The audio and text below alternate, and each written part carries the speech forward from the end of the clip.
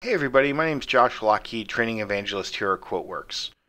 One Windows feature that a lot of people seem to use is the ability to scale your windows to increase or decrease the size of text, applications, and other things within the Windows operating system. Oftentimes we'll go to the display settings,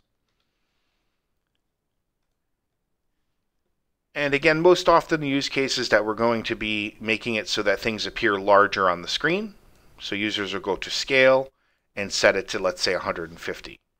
Now in this case, you'll see that the settings page did scale, but if you look in the background, the QuoteWerks window did not.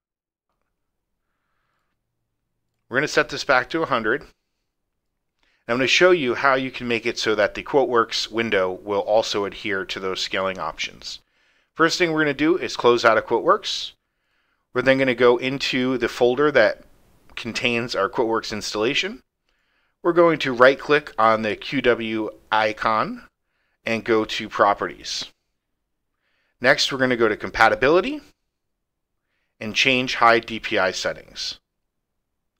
The only thing we're going to have to change is to deselect this option right here, Override High DPI Scaling Behavior, and hit OK.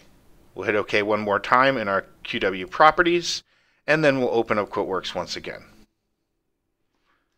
We'll log in.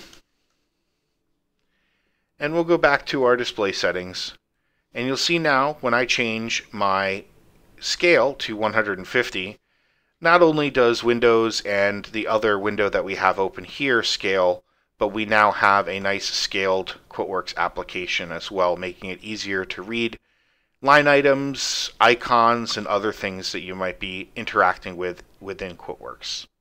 Thanks for your time today, and if you have additional questions, feel free to reach out to our support team at 407-248-1481.